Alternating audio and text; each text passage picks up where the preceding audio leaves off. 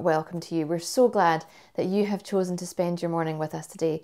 Whether you are watching live or you're catching up, our prayer is that you experience God's power and His presence with you this morning. We are North Berwick Christian Fellowship, and you can find out more about us on our website. As a community, we're learning what it means to have faith and to follow Jesus, and we want to make a difference into the world around us and the communities that we live in. Whether you live locally or further afield, we would just love to welcome you, and we are so thankful that you have connected in with us this morning. My name is Jo, and I'm going to be leading us through the service this morning. If you have any questions or comments or just want to connect in, then please do leave a comment in the comments box and chat with us, and we would love to connect with you. You're also very welcome to email us if you'd like to do that. So there's a few different ways that you can connect with us on a Sunday. You can join us on YouTube every Sunday morning at 11 a.m. Don't forget to subscribe so that you are aware of future content coming out. And if you'd like to meet more of the people in our community, then you can do that at 10:30 a.m. on a Sunday morning, where we meet together on Zoom for a bit of time of connection and ministry together before we watch the service together. You can also sign up for our weekly email. This is our NBCF Connect email, which we send out every Saturday morning. And this is just full of information about the ongoings in the life of the church. You can also connect into a small group. These are online at the moment, and they meet for around an hour every week. And the purpose of these is to get to know one another and to connect and to grow in our faith with God and in our relationships with one another. All right, so we have a few notices this morning before we go into our time of worship. We have been planning for a while for our first in-person meeting, and we're delighted to let you know that we're going to have our first in-person meeting as a church on Sunday the 30th of May. St Andrew Blackadder Church of Scotland have very kindly let us use their facilities, and so it's going to be at 1:30 p.m. Now, this is just the headline. We are going to give you some information this week on email because we are aware that there will be lots of questions around this. And so we will be sending you out email during the week, which will have lots of your questions answered. And of course, if you feel like we haven't answered your question, then please do get in touch with us directly. We do want to say that there is absolutely no pressure for you to attend. If you feel like you're still needing to stay home, for vaccination purposes or for other purposes, there's no pressure for you at all to attend, and there will be an alternative online option available for you, so you will not be missing out. So do get that date in the diary. That's going to be Sunday afternoon, the 30th of May at 1:30, and we will be providing much more detailed information this coming week on your emails. Live worship, we've been doing this for a few months now. Our next live worship slot is going to be the 23rd of May at 8 p.m, and that is on Zoom or on YouTube. You can connect either way. And finally, we've been really enjoying our tea and cake sessions, and they are usually at 11 a.m. on the normal church Zoom link, and the next one is going to be on Thursday the 20th. So Thursday 20th, 11 a.m. for our tea and cake, and this is just a time to socialise, no agenda, bring your own tea and cake, and I just spend some time chatting together and being community together. All right, this morning we're going to have a time of worship before Neil then continues our new series looking at understanding the times. If you're anything like me, just loved the session last week, just really began to think, what does it look like to understand the times that we live in? Okay, let's head into a time of worship now. This is one of the things that we just love to do as a community, to dedicate time of singing to God, of worshipping Him, glorifying Him, giving Him all the honour that is due His name. And we just love Him, and we want to express that to Him in our singing and in our worship. And when we do that together, we step into an awareness of His presence with us, and that He comes and He meets us in this place, and He pours in His strength and His love and His grace to us wherever we're at.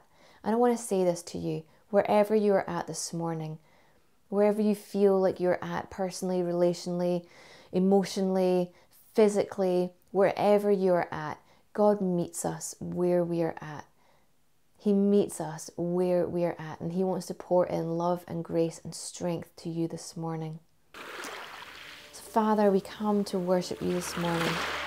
We still our hearts in your presence. We lift our eyes to you, away from the anxious thoughts. We lift our eyes to you. We give you thanks for your faithfulness to us, for your great love for us. Psalm 57, the Passion Translation, verse 7 to 11, says, "My heart, O God, is quiet and confident. Now I can sing with passion your wonderful praises. Awake, O my soul, with the music of his splendor song. Arise, my soul, and sing his praises. My worship will awaken the dawn, greeting the daybreak with my songs of praise. Wherever I go, I will thank you, my God. Among all the nations, they will hear my praise songs to you. Your love so extravagant, it reaches to the heavens. Your faithfulness so astonishing, it stretches to the sky. Lord God, be exalted as you soar throughout the heavens. May your shining glory be shown in the skies. Let it be seen high above all the earth. In Jesus' name, amen. Let's worship.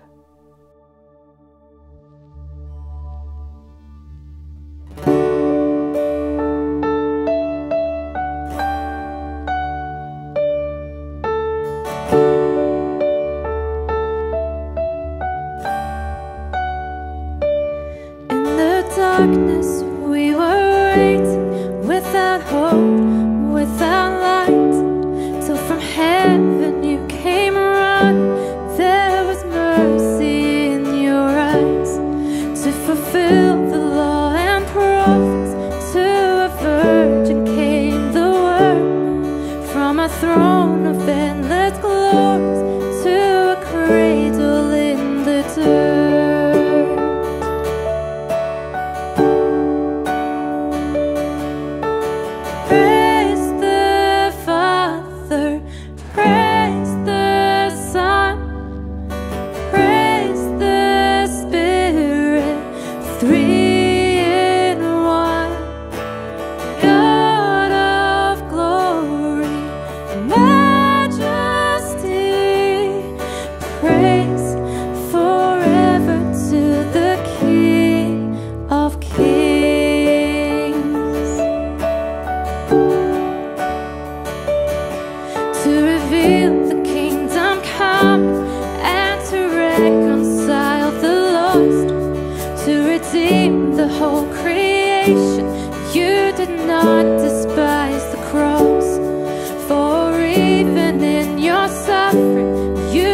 To the other side, knowing this was our salvation. Jesus, for our sake you died.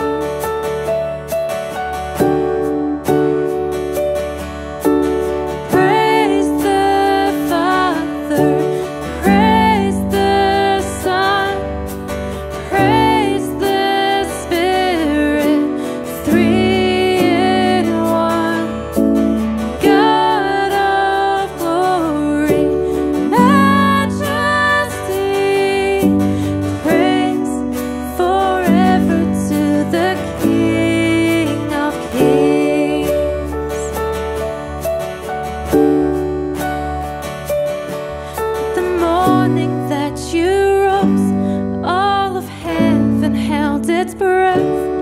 Till that stone was moved for good, for the Lamb had conquered death, and the dead rose from their tombs, and the angels stood in awe, for the souls of all who come to the Father are restored, and the church of Christ was born, and the Spirit lit the flame.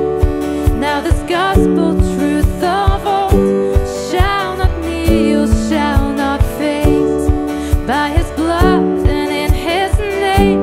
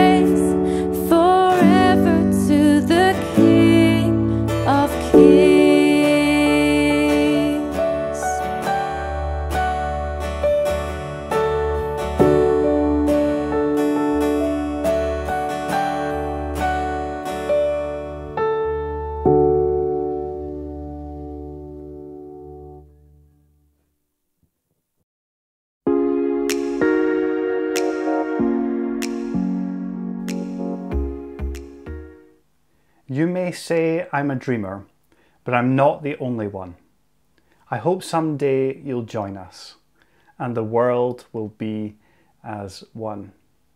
Of course, the words of the late John Lennon from his famous song Imagine. I spared you the singing, but I'm sure you have the song in your head already. In this song, he expresses a desire for oneness, a desire for connection. He dreams of a time where everyone is connected. A quote now from Mark Zuckerberg, the creator and CEO of Facebook. We just cared more about connecting the world than anyone else, and we still do today. Again, that heart for connection, the apparent birthplace of Facebook. Research has apparently shown that there are only ever 6 degrees of separation between any 2 individuals on the earth.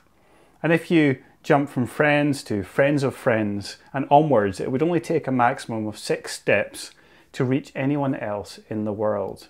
And a 2016 study on Facebook showed the number may be closer to an average of 4.5 for those that were on the social network at the time. Our world is longing for connection. We're continuing our series today on understanding the times. The heart behind this is to help us understand some of what's happening in our culture in this season. And in response, we need to ask ourselves some really important questions. The first is this: what kind of church do we need to be in this next season? And more importantly for each of us, what kind of disciple do I need to be in this next season? Last week I unpacked 2 words that I believe describe aspects of what's happening in our world at the moment: disruption and change. We live in a massive time of disruption, politically, socially, and technologically. Things are also changing faster than ever. What was big news last week is old hat this week. So today I want to explore one word: disconnected. And it might seem like a really odd choice of word in our day and age. Instantly our minds go to just how connected our world is. So we've never been more connected. We all live much of our lives connected to devices through the wonders of the internet. Thanks to technology, we have the ability to call, to text, to iMessage, FaceTime, WhatsApp, email, Skype, Zoom, Snapchat, and DM anyone in the world. And all of this ability literally at our fingertips. And it's never been more easy to connect with others. We also have connected homes now. I have to confess to being somewhat a lover of new technology, and I like to try things out. So, when we come to our home, whenever that's allowed, in our living room, I no longer have to control the lights in our living room by using a switch. I can simply say lights off and the lights will turn off. In our old house, we had a system connected to our heating, which enabled us to control our heating remotely. So when we went on holiday, you remember those things called holidays? Well, when we went on holiday, we would wait until about an hour or so before we got near to our home, and we could turn the heating on so it was nice and warm for us coming in the door. You can now have entire morning routines set up so that when you say to your smart speaker, "Good morning," it can turn the lights on for you slowly. The coffee pot can start to brew, the heating can come on, and the smart speaker can read you a daily digest of relevant world news for you before reading you a schedule of all the things in your calendar. Even our homes are connected. All of these technologies claim to bring us closer together. Like the old BT slogan, "It's good to talk." These companies may have just a little bit of a vested interest in that promise. So we live in a hyper-connected world, and yet the research tells us a very different story. Loneliness has been described as an epidemic here in the UK. People are lonelier than ever.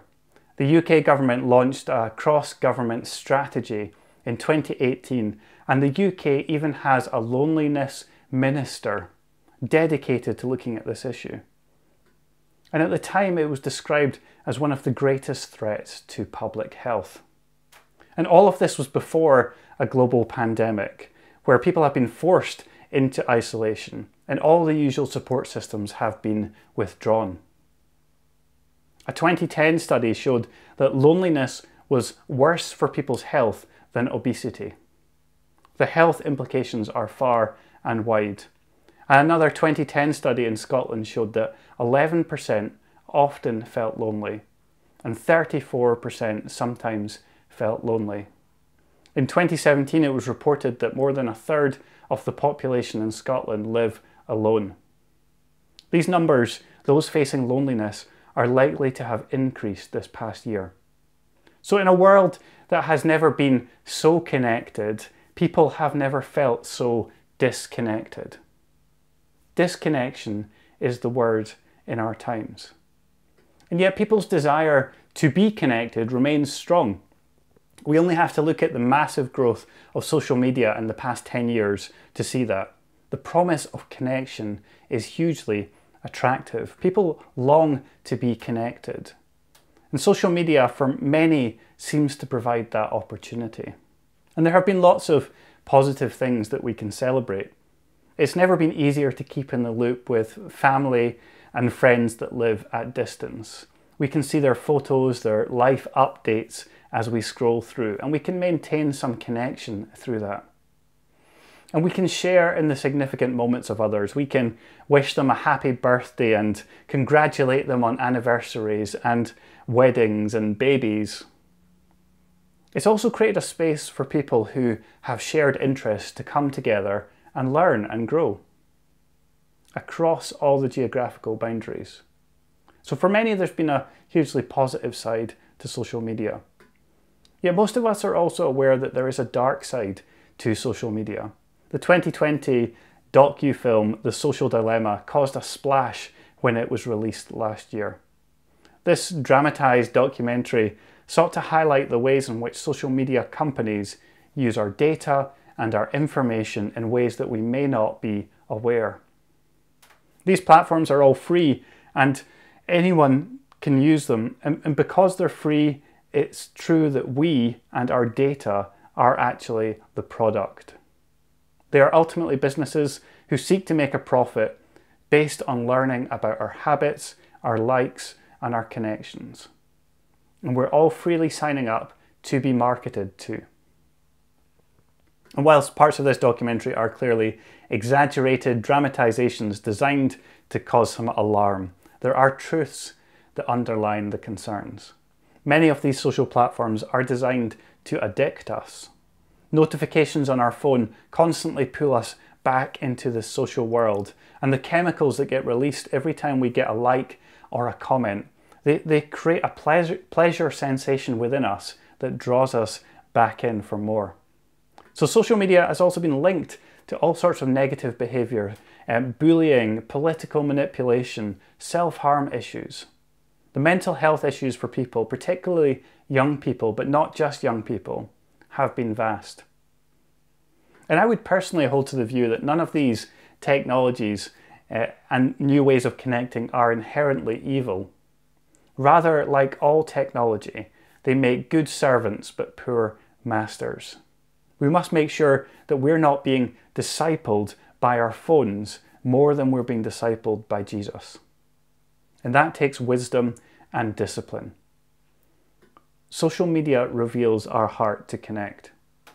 Johann Hari, a journalist, in 2015 released his now famous TED Talk. It has over 17 million views. The talk is titled, "Everything You Think You Know About Addiction Is Wrong."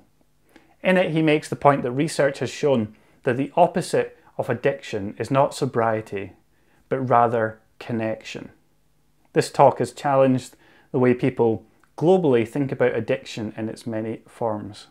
A number of studies have shown that addiction is an adaptation to our environment. Addictions tend to form when people fail to find connection with other real people, either through isolation or past traumas that make connection hard. Whatever the cause, the opposite of addiction is connection. So addiction reveals our heart to connect. Culture has changed rapidly in recent years. The ability for us all to travel, the opportunities to work wherever, and the technology and prosperity that has made that possible is something that's only really happened in recent generations. And the result is that people don't tend to live in one community all their lives.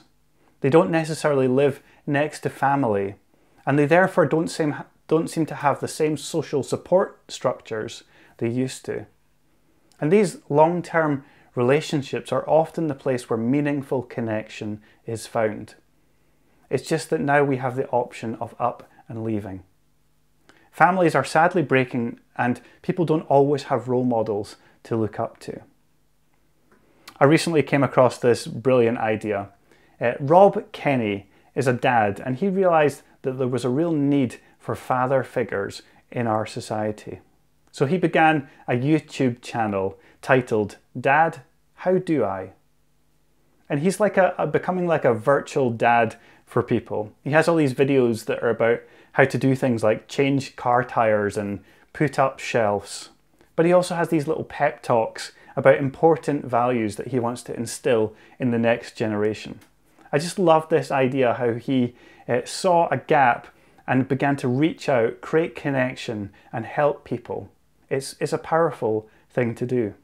So our world is longing for connection, yet many are struggling at this time, feeling disconnected. All of this sounds very depressing, so I'm sorry. But what does this mean for us today? How should it shape and challenge the way we do church and the way we live as followers of Jesus? I want to make 2 points.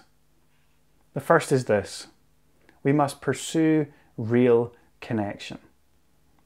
As believers, the message we carry into a disconnected world is one of connection.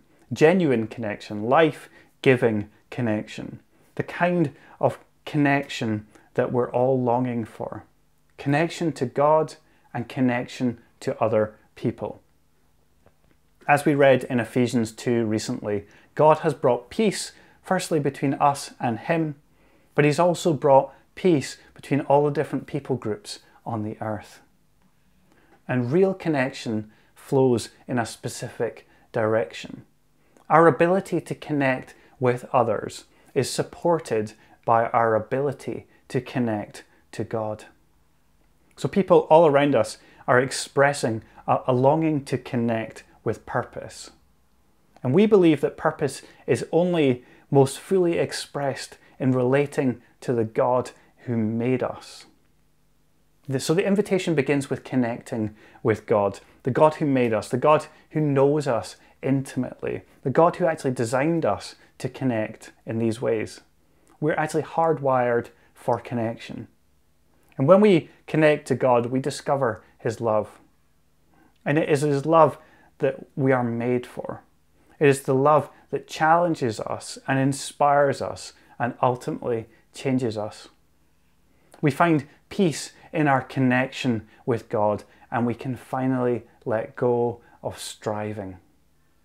So our pursuit of real connection has to begin with our intimate connection with God, the personal part of our faith, being welcomed home by our loving Father.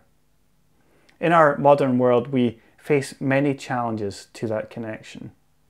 You see, once we have that initial connection to God, when we first turn to Him, that is not enough.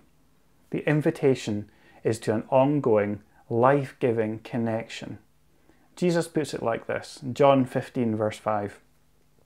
I am the vine, you are the branches. If you remain in me and I in you, you will bear much fruit. Apart from me, you can do nothing. So the real connection is this remaining in God, abiding in that connection with God. But how do we do that? Well, for me, this is about focus and awareness. I heard someone say recently that in our day and age of distraction, that focus is a superpower. And I tend to agree. The ability to do something and focus on it without checking phones, emails, notifications, etc. I recently turned on the feature on Facebook that showed me weekly how much on average I've been spending on Facebook. And I was shocked. I'm not on it all the time, and yet how much of that time has been wasted over a week. And apparently most people check their phones 58 times a day, and many it's much higher than that. So one practical thing I'm trying to do is on my day off, which is a Saturday, trying to have a mostly phone-free day. And it might be different for you, but this idea of abiding in our connection with God, for me, it's about two things. Firstly, removing distractions. And secondly, forming habits.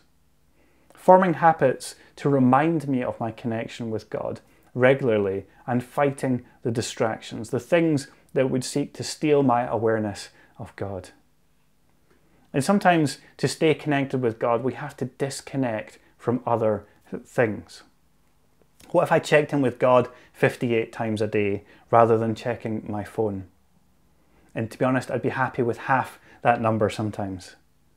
And when I worked in an office, I used to use the job of going to make cups of coffee for people as an opportunity just to recenter myself in God and become aware of His presence. And we all know good coffee is next to godliness, right? But is connection with God something that's built into your calendar? And this in itself could be a whole talk, but we need to move on. So we're pursue that real living connection with God first.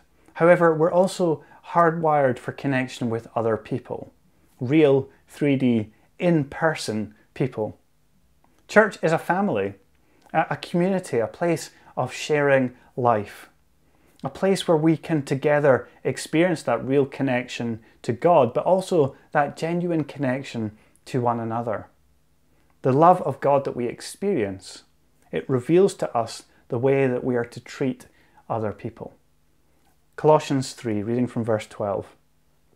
Therefore, as God's chosen people, holy and dearly loved, clothe yourselves with compassion, kindness, humility, gentleness, and patience. Bear with each other and forgive one another if any of you has a grievance against someone. Forgive as the Lord forgave you, and over all these virtues put on love, which binds them all together in perfect unity. We are all dearly loved, as these verses say, and it flows out to others. And this love for one another, it is a distinctive of the church, or at least it should be. John 13, verse 35, Jesus said this, "By this, everyone will know that you are my disciples, if you love one another." And it sounds idyllic, doesn't it? A community of perfect love where we all express it to one another daily. Yet we know in reality it takes work. Real connection is hard work. And that's why many people prefer some sort of pseudo connection. And sometimes that's why people prefer the kind of connection the digital world can offer. Because it's much harder in real life to claim that the internet died when you're mid-difficult conversation. And it's much harder to pretend that you didn't receive that message. But who will come to you in a time of crisis? It won't be your Twitter followers or the casual acquaintances on Facebook. It will be those who you've built deep relationship with. Real connection, healthy family, requires lots of us. It requires us to be open, honest, and at times vulnerable. And it means we need to operate in forgiveness.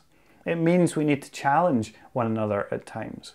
It means we hurt when others hurt. It means we need to be willing to own our own mistakes and our past hurts. But if we're willing to put this hard work in, on the other side is the kind of connection that we're all longing for. To be understood and heard. To be loved unconditionally. To be championed. To have people celebrate our successes and help us discover our purpose and our gifting. This is the connection that everyone desires. The church is meant to be a community that models a different way of living, a way centered on Jesus and saturated in his love. Now, we run a school of ministry, which for many people has helped them experience what a life-giving community can be like and what it feels like. I remember the story of one lady, and she was in her mid-50s. And as the school progressed, she got up to share one day that in stepping into our school community, she had experienced value and honour for the first time in her life. That means that she'd walked around for 50 plus years and not experienced that. She was a Christian. She'd been to church for years. We were humbled but also shocked. There are many, many people walking around with that experience, having never experienced what real love and value is like. And that is what church should be in the world, a connected community. Which brings me to my second point. We need to pursue real connection, but we then need to offer real connection. In a world longing for connection but experiencing disconnection, we need to offer genuine connection. We get to point out how genuine connection first is with God and then to others, and that will truly satisfy. That loneliness you feel, that insecurity that binds you, it is met in the person of Jesus and in the people of Jesus. As a community, we want to invite others in to experience what we are pursuing ourselves, connections that matter. And it happens in all our weekly interactions. It's in the way we invite those who are on the outsides in. It's the way that we're friends to those around us, the way we mourn with those who mourn and we rejoice with those who rejoice. It's the life-on-life care we show others. And we can be a people who reach out our hand and offer real connection. The way we navigate technology, the use of social media and other forms of communication will definitely be part of this in the culture we live in. We want to be a voice of health in a system that can at times bring out people's worst. And we want to be kind in a world that can be cutting and mean. We want to be wise where others will be quick to vent or complain. We want to see the best in others, not look for their faults. We want to demonstrate a different way to connect with one another. We want to listen when others only want to shout. We want to invite others in. And this happens through the way we smile, the way we care for our neighbours, the way we speak life and hope to others, the way we're open, honest and real. So who in your life today can you reach out to and show that real connection to? So in our times of disconnection, let's help others connect. Let's pursue that real connection ourselves. Let's develop our connection with God and our connection with one another. Then let's offer the world that real connection. We're not a perfect people by any means. We don't get it all right, but let's open our hearts to those around us and connect people to the source of love, Jesus. Don't stay disconnected today. Come connect with a God who loves you unconditionally and a people who are learning to do the same. We're not satisfied in having hundreds of friends on social media. We're not satisfied with more possessions. We are only satisfied when we discover the connections that we are made for. So this week, what one thing could you do to invest in your connection with God? Maybe it's taking just 10 minutes today just to pray and be alone with God and talk to Him. Maybe it's about putting a worship song on and just lying on the floor and just listening to the words wash over you. Maybe it's about reading God's words to you through the Bible today. But what one thing could you do to invest in your connection with God? And secondly, what one practical thing could you do to grow your connection with one other person? Is there someone you can text and just say how much they mean to you? Maybe you want to meet someone you don't know that well for a coffee. Maybe you know your neighbour has a need that you can meet. Maybe you just want to encourage someone this week. But what one practical thing could you do to grow your connection with one other person this week? So the call is for us to live as a connected people. Let me pray for us as we finish today. Lord, I thank you that we can have a living connection with you. That we can step into that relationship we were designed for, to know you and be loved by you. Help us to grow in that connection this week, God. We don't want to take it for granted that as life goes on, we want to stay connected with you. Help us to recognize the distractions that get in the way, and help us to form habits that help us to stay connected with you. And God, as we think about how we express that connection to others, I pray that this church would be a place of love and support and encouragement, a place which is full of hope, a place that speaks life to our community, a place which models relationships that are healthy and vibrant. And God, I pray that you would empower us by your Spirit to live that out. Give us grace for one another. Give us your love for one another. And in a world that's disconnected, help us to offer real connection. Amen.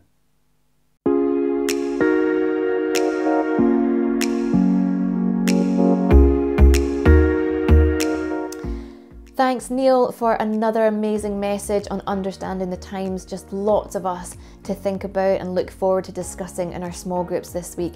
And thank you for joining us this week. It's just so great to have you with us.